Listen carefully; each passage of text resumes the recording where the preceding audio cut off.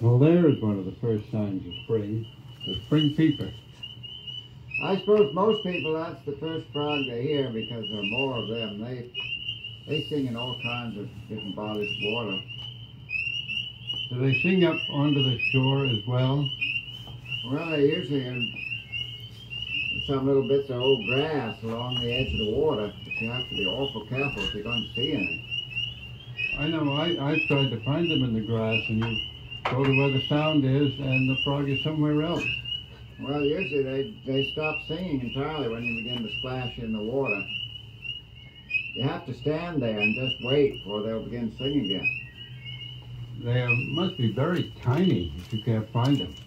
Well, they're only about a half an inch long, but when they sing, you'll see the great big bulge in their throat. They have a great big air sac they puff out. And how do they make such a powerful noise with such a small apparatus? Well, it's not so small compared to the body because this air sac is really quite large, but the air moves back and forth over that voice box, so they don't have to take it in from the outside. You mean the same store of air goes back and forth and is used again and again? Yeah. That's the way they can even make the noise underwater. Like a horn? Well, when they make the noise underwater, does it come out above water too? Well, I believe it does. I couldn't say much about that. That'd be kind of hard to observe, but so many of them going at once. What's that funny noise? Damn, these frogs are playing I don't know, but I know there's a porcupine's den over there. Well, I think it's some porcupines fighting. I once saw a couple of porcupines fighting. They made noise just like that. Yes. There they go. I think they're standing up kind of boxing at each other. Gee, I think it'd be rather a tough fight, those two armored fellows. Well, the one I saw, one of them got his whole mouth full of quills, and he looked awful miserable, and that was what the noise was. He was kind of wailing about all these quills sticking in his mouth. Were you able to save him? Well, I didn't think I could do anything about it, but I kept edging closer and closer, and finally I got right beside him and pulled some of the quills out of his mouth. Did he appreciate that? Well, he kind of licked his lips and moved off. They're not very emotionally responsive, these porcupines. Kind of dull fellows, I'd say. But this one, I think, is a lot better off than I got through them. Yeah, kind of slow moving. This pond has a steep, rocky shore on the further side, and the porcupines seem to live in under the rocks. That's where they like to live, is dens under the rocks, particularly in winter. You know, the spring peepers here, one spring peeper will start, and then all the rest will follow him. Is any special order in that? Is the one at the top of the chirp order, as one might say? Well, maybe you'd know more about that than I would. I know often with birds, there's one at the head of the peck order. Well, maybe there is. I hear a wood frog, though, beginning in there. Wood frog? You hear that harsh noise? Yes, that grating. Yes, that's it. The wood frog's actually the first one in spring to begin to sing. Males begin to sing, and there's still a lot of snow in the woods, and maybe some ice in the pools of water where they're actually laying their eggs. Heaven.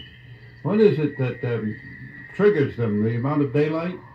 Well, it usually takes the first warmish day, and about the 1st of April, and the males all come to the pond, make tremendous noise. Well, here's something tuning up now. That, I believe, is a fowler's toad. Well, that's not quite... That's a strange noise, isn't it? It certainly is. And you hear that snoring noise. What's that? Well, that's a pickerel frog. Well, seems to be an awful lot of things in this one pond here. Yes. Well, as a matter of fact, this was not all recorded on the same day. Oh. Well, those fowler's toads, how do you tell one of them from one of the ordinary toads? Well, they make kind of a shriek, kind of a high-pitched, unmusical shriek. That doesn't sound very musical to me. No, it's not. They tell me you can tell these Fowler's toads from the regular toad, can't you?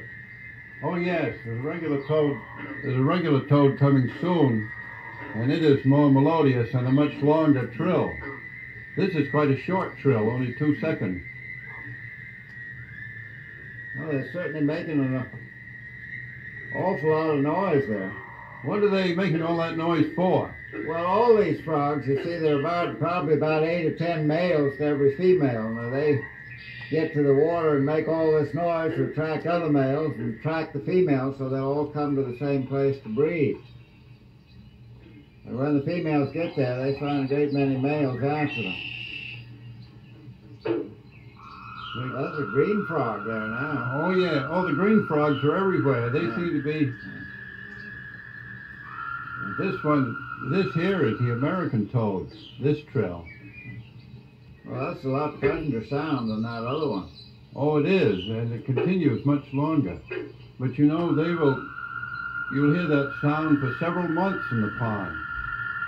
Does one toad stay several months there making that noise? Oh, I think they come at different times whenever the weather's good. They like to move particularly when it's a rainy night. So they keep coming to different times. They're not very particular. They'll come to any kind of a pool or sand pit, or it doesn't always have to be a permanent body of water. You know what's fun with these toads is to go and pick up some of them, and if you happen to have a garden pool, bring it back to your house, and then you can hear them all night long right in your garden. If you don't bring any females, then the males will just keep singing for a long time. What do the males eat during all that time? Well, they're not much interested. They're more interested in singing than eating, but pretty hard to starve a toad in a garden, you know. Well, I know that, and all the little young ones hatch out in those pools. Yes, well, it takes them some weeks. They lay thousands of eggs. One toad may lay 5,000 eggs, so there's an awful lot of little tadpoles. When the tadpoles hatch out of the eggs, they don't feed for several days. They just hang around.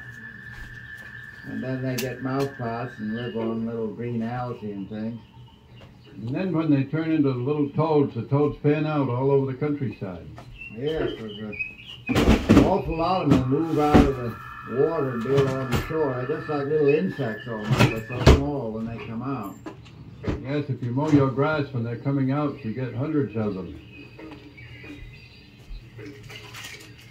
Now there are quite a few green frogs in there. Yes, the green frogs seem to be everywhere all season.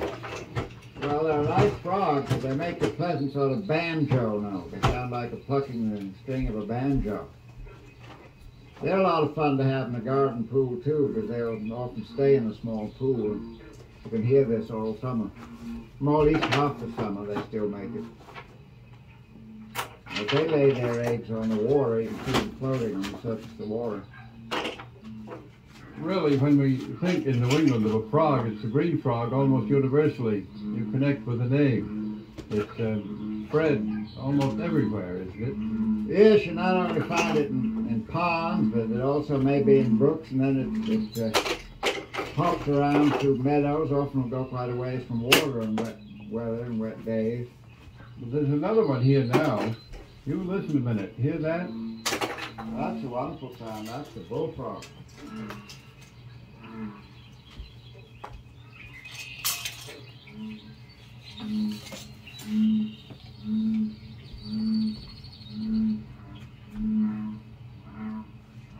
The different ones have different notes. Well, that big booming sound is the bullfrog, and he's farther out in deeper water. The green frogs are around the shore, but the bullfrog is a real water frog. He lives in the water all his life. He doesn't come ashore most of the time. And he just floats out there and makes this big noise. Are those great big pollywogs you see, bullfrog pollywogs, ones about 4 inches long? Yes, when they're that big, the bullfrog pollywog may take 2 and even 3 years to turn into a frog, but the green frog tadpoles are pretty big too. They may get several inches long and take 2 years. Listen. Looks like a wood duck coming in. Yes, that's quite a call. I think it is. There are some little tiny ducklings running across the lily pads and jumping into the water. Well, if they keep away from those bullfrogs, they say bullfrogs can eat small ducklings. I wouldn't doubt it. They're awful big mouths, those bullfrogs got. Well, those little ducklings weren't any larger than a mouse. Well, I found a bullfrog once that just swallowed a whole big crayfish, so I guess their mouths are big enough to take one of those little ducklings if it gets too close. The bullfrogs, they're deep water frogs, aren't they? That's right. They're really an aquatic frog. And they sing best just as it's getting dark. You can hear this noise several miles from a pond it carries so far. Do they make it the same way with a big blown up air sac? No, you don't see the air sac on these big frogs, but they are swelling up inside. But more inside their body, so it's not so obvious. Is the bullfrog the one that's famous for frog's legs in restaurants?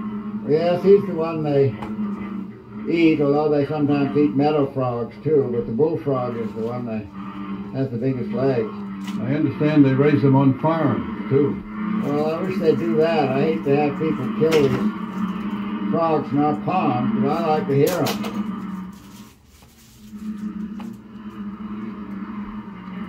How many frogs do you imagine there are there? You hear a great many different notes together. Well, I think they're spaced out. They kind of have territories, the pond. But there are just so many of them around the pond, they all kind of make so much noise, they all kind of run in together. You mean each bullfrog has a territory just the way birds do? Well, that's what I'm told, and the way you see them out there, I believe it. Well, it's about the most melodious sound there is. I still like those little banjo string green frogs.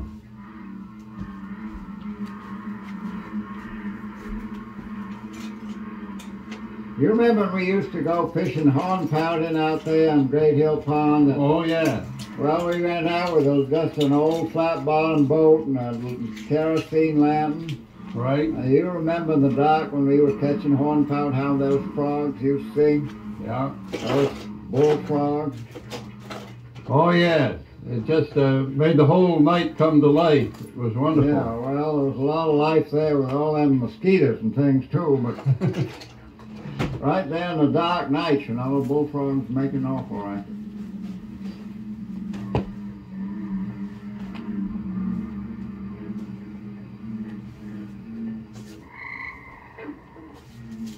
I hear in the background another note there. Well, that's the tree frog.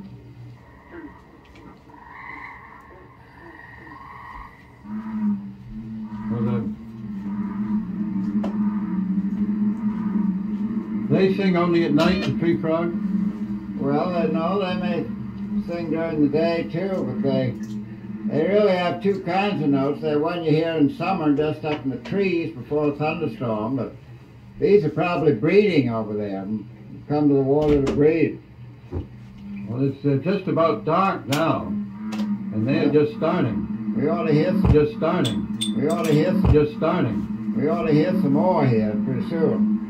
What is the tree frog? Is it a little frog with special feet so it can climb trees?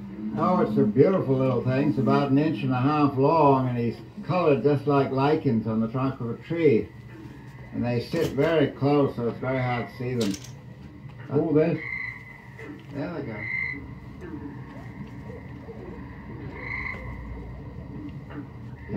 Hear that barn owl? I'd like to call them when I was a boy. I'm going to call him, see if he'll answer. I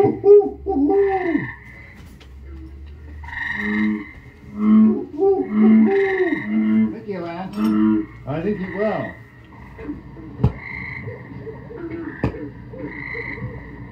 Well, now those tree frogs are more of them singing. These tree frogs, you know, have little disc pads on their toes so they can climb up a pane of glass. Do the tree frogs live mostly in the trees or mostly in the water? Oh, they only come to the water to breed for a few weeks in spring. They spend their time on it. Often they'll sit in one place in the tree for a long time. They have their food come to them, whatever they catch. Or do they catch little tiny insects? Well, they can even catch things big as grasshoppers. All these frogs have pretty big mouths, so they can stuff a lot into them. Do they live in the woods most all summer? Yes, they're out in the woods, and you can hear them. They're very unusual for a frog to make any noise any other time of year than when breeding, but tree frogs are exception. They make this strange noise and even in summertime, sometimes an aeroplane going overhead will start them going, or a coming thunderstorm, something like that. Well, I know that's true of other frogs and toads. If you want to record them, you wait till a propeller plane goes over, and that will start them all going. And tree frogs do the same. It's terribly hard to find things like a tree frog because they're ventriloquists. You go just where you hear the noise coming from, and then you find that it's some other place. How does that work anyway? Is it a protective system of nature? Well, I think it must be a protective system because they make an awful lot of noise, and they're pretty helpless. They'd be exposed to all sorts of predators if they didn't do that. Do they favor any particular kind of wood? Well, just what I think, no, they don't. I think that I usually find them in hardwoods, damp woods. Not so much in pine woods. Well, I don't happen to find them there. Their color is more the color of gray bark and lichens, but they can change it quite a bit from light to dark. Do they keep that up all night long? Oh no, only when they're breeding and not lay their eggs. But There's the barn owl again. well, I guess time we went.